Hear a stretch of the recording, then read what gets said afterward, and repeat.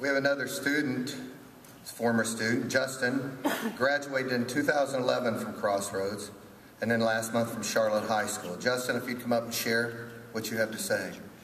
And after what Mr. Kriegel's aide said, it's a government of the people, by the people, and for the people, and you are the people, and the Crossroads is of the people, and we need to, we're going to say at the end, and we'll say it now before Justin speaks, we need to contact the governor's office as much as we can. If you go out into the community and share this with 5 people, the power in numbers.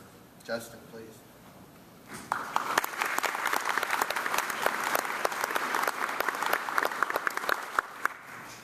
Good evening, everyone.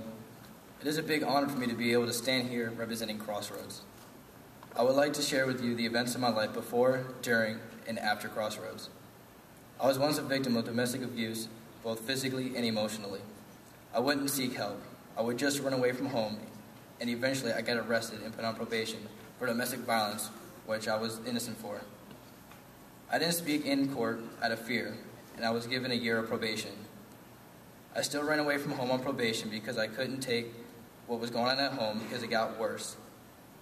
I eventually signed the paperwork to go to Crossroads. On my way there, I started doubting everything that I'd chosen. I didn't think it would work. When I looked up and realized that it was a campus and not a locked-in facility, I became more comfortable. I've seen drug users get clean and go home happy. I've seen fighters calm down and go home a new man. I may not have been a lawbreaker or drug user, but I did learn things that helped me today. I was never a follower, but I also was not a leader. I was independent, but I learned that I can be independent, but I can also lead others, which I did.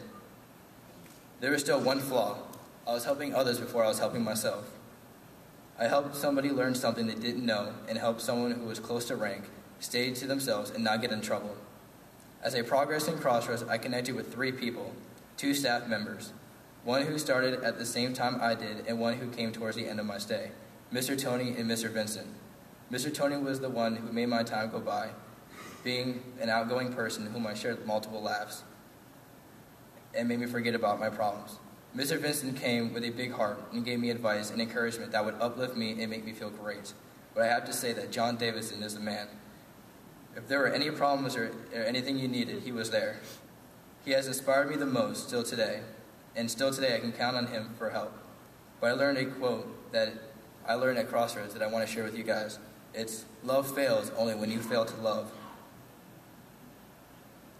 That's what I do nowadays. I go by that quote because it has helped me today, and hopefully it will help you guys later on. Today I've taken the ASVAB, and I plan to join the Army. And my future is bright thanks to Crossroads. If it weren't for Crossroads, I would have never gotten here. I would probably have ran away from home for the last time and probably would never made it back. If I would have taken off from home, I would not be able to see the man. I would have looked in the mirror, but now I can look in the mirror and say, thank you, Crossroads, for making me the person that I am today. Thank you.